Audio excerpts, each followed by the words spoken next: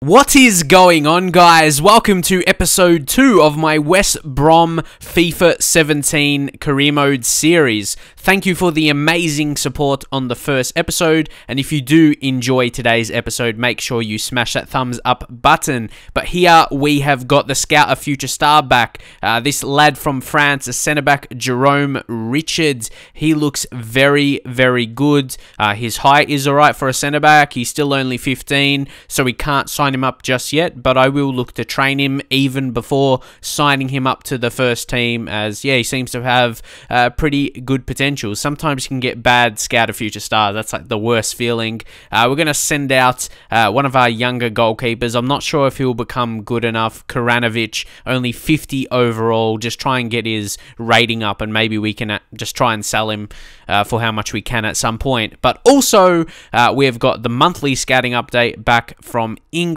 Oliver Brown we're going to reject. Then we've got Oliver Jackson we're also going to reject. Taylor Cox is the best prospect out of this scout report. Dylan Allen, yeah, better than others, but yeah, not really good enough. We need at least a minimum of 70, minimum of 73 here with Taylor Cox, maximum 94. We're still going to work out his position. He could play centre mid, on the wing, or striker, so we just got to wait to see what kind of player he becomes. And also, the board already, they say great job with our youth program, just in our first monthly scouting report. I'm not sure if getting Scout a Future Star helped with that, but we're going to finalize the deal of Mile Svilla, who we negotiated in the first episode for a young goalkeeper for the future. And definitely a big one, Mbappé. There's a lot of discussion in the first episode, quite a few people actually saying to sign him, but then those few saying that it's an unrealistic signing. Obviously there's points for both things, but yeah, he's a fantastic player, and he would only help us. Like, he's a great prospect, and if you're honest, as we counter here for Boaz Myhill, hopefully we can sell him on, just getting a bit older now, and like you see, bringing in the youth. Also, yeah, Claudio Jakob, I want to negotiate like these older types that are not going to be part of the success in the future, and that's the kind of signing Mbappé. We're going to see if we're going to, like, it's not happened yet. We haven't signed him for sure yet. We're just kind of declaring interest, maybe trying to, put some offers in there and everything like that. But that's the thing with career mode. There's probably less than 5% of players that would be signed next season in real life that people will see as a realistic signing. So most signings wouldn't be exactly realistic, but just players I want to improve my team with, because really that's the point of career mode, especially with a team like West Brom, lower Premier League team. You want to get your squad improving pretty much, so you can battle with the better teams in the league to try and get Champions League, and then try and get title as well, all that kind of stuff. So hopefully you guys will understand that. It's my way of playing the game anyway, so hopefully you will like how I develop my squad here at West Brom. And more so, it's not the names, it's more what the players are in the game, you know what I mean, in terms of their rating and their potential. If they've got a good rating, good potential, I'll obviously be interested in them. And if they're similar rate, because Mbappé would be one of our better players in the team, but not like outstanding. Like, I'm not going to just go sign Ronaldo or Messi, you know what I mean? Like someone who's even just 85 plus overall, that would be out of our reach. Maybe price range as well. Even though we could afford them, that would seem a bit weird. Like, we just have this really good player. But Mbappé would suit with our squad's rating at the minute as well, and he will grow with the team. That's what, like I said, that's what I like to do, get those players in. But anyway, just showing you all the settings I play with, because sometimes people ask me, so I show you at the start of a career mode pretty much before the first game. Don't play with any sliders at all whatsoever, so if I get any good goals, yeah, just so you know, there's no changes in the sliders. And also my camera settings, as sometimes I get asked for that as well. But lads, it is time to get into the first game now against Crystal Palace to kick off the Premier League season. Anticipation here, obviously the teams, they're shaking hands here, being friendly before the match gets underway. Then I would want my players to not be, that friendly once we get into the game. It's a competitive game. We are fighting for the 3 points here. There's both managers. I won't show this intro like for every single match, as I thought start of the season would be very good, but also wanted to show you Crystal Palace's starting 11. It is a strong team. There are some good players in there. We have to watch out for Christian Benteke. He's going to be very scary, and also if Remy comes off the bench, but he'd probably come on for Benteke, so we only have to deal with one of them at a time. But who knows, they may change up their formation as well. There you can see our players on the bench as well. Sam Field is a guy we're going to try and use. He's not amazing rating, but he's a young player, good prospect for the future. We've got a few of those in the squad. But here, 15 minutes in, could we score an early goal? Here we go, Chadley, easy as you like. Nasser Chadley, he makes it 1-0. He is a very good player. Good signing for West Brom.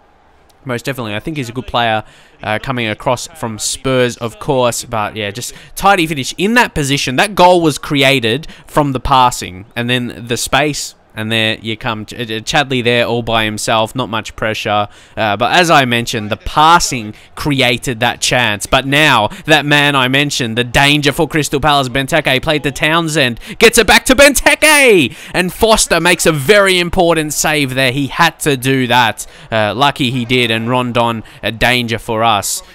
He's shown it already. A couple of chances in the first half.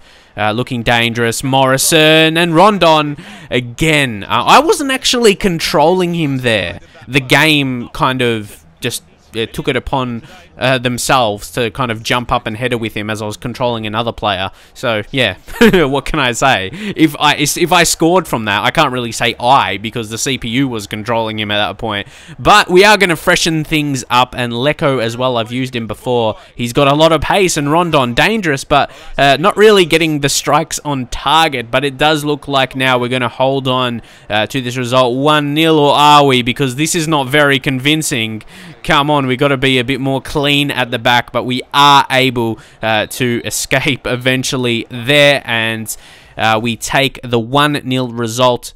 Pretty good result, as you can see. It was a pretty even game, though. It was a nice start to the season for us. We showed we were competitive against Crystal Palace, and we showed we were the better team, able to get that goal. Hendricks, though, very underrated. You don't really see too much highlights like in these videos in career mode, like a fullbacks or something. Obviously, you want to see highlights of near chances and goals, of course.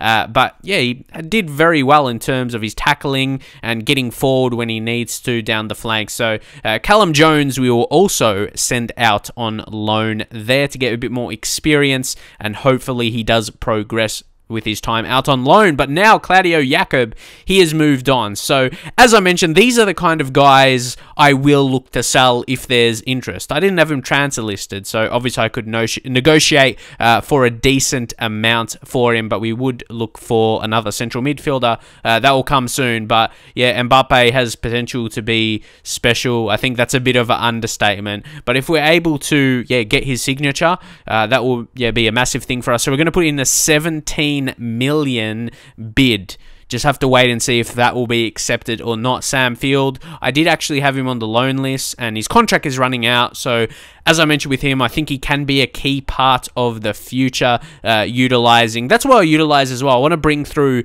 these youth guys. So with transfers, of course, there might be some people that disagree with them, but in terms of my career modes, I feel as though I bring more to the table, so you can be interested in it. Maybe some signings may seem unrealistic, but I try and bring through the young players in the first team. I will try and do that with West Brom, so hopefully you'll be able to see that as well. But no doubt he will be so he will be a good player. So I just think because he will make it easier for me, because he'll be amazing. I think that's why the people that don't want me to sign him don't want me to, because obviously there's discussions about how FIFA 17 on Legendary, it could be harder. It feels a bit easy to some people. So yeah, I think that's partially because of that.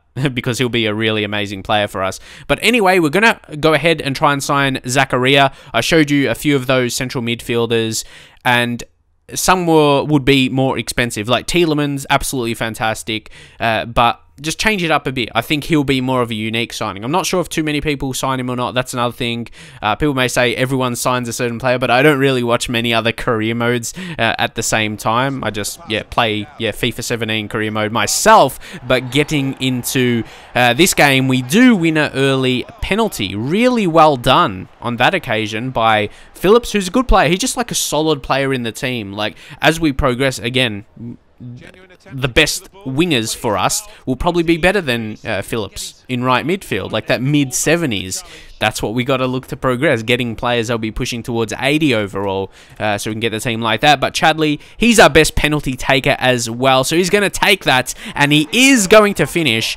And we do take the lead once more, 1-0 here. It's still very early in the game against Everton, but this is an impressive start. Just straight down the middle there. Keeper could not save that. So Chadley, 2 goals, 2 games, easy as you like for Nasser Chadley. But here's Lennon, Aaron Lennon. He's getting past. He whips in a cross. Johnny Evans got his head to it, I think, and then Foster had to make the save. That was very, very close. It was a close call. Was the best chance for Everton in the game, and there wasn't really too much else. So the last 5 minutes or so here, we did look for a chance to kind of finish it off, but unfortunately it was blocked really, really well. They were defending strongly. Then I tried to get it off to Neom there, but again, you can see 2-on-1, very, very strong Everton. That's probably the thing. They were still playing fairly defensive at that point in the game, so they had a corner, I think that chance was from, but they didn't really look too dangerous. And Leko, he is fantastic coming on as just that super sub,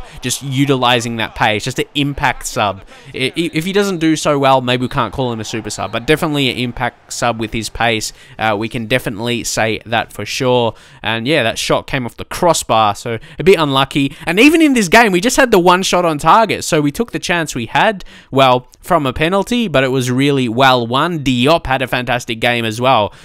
Both defenders we've signed, they've proven as good players so far. It's only a couple games, but yeah, each one of them has got a player of the match performance so far with Henriks and then Diop. So that is nice to see with players you bring in, of course, especially defensively, because I pride myself on good defense, keeping clean sheets. So we've shown that so far. So that's our youth squad currently, what it's looking like. Just 2 players there. That's going to come along a bit more. But look at that. Monaco did accept the transfer offer. I was pretty surprised. I thought I may have to go over 20 million for Mbappé. So 18.5 million to the player, compared to the player he's going to become, that is going to be a great deal for us. So for those of you guys that wanted me to sign him, there you go. And for those of you that said it was a bit unrealistic, hopefully, yeah, you guys can still enjoy the series. Like, sometimes I'll get a comment saying after I sign a player, the series is ruined.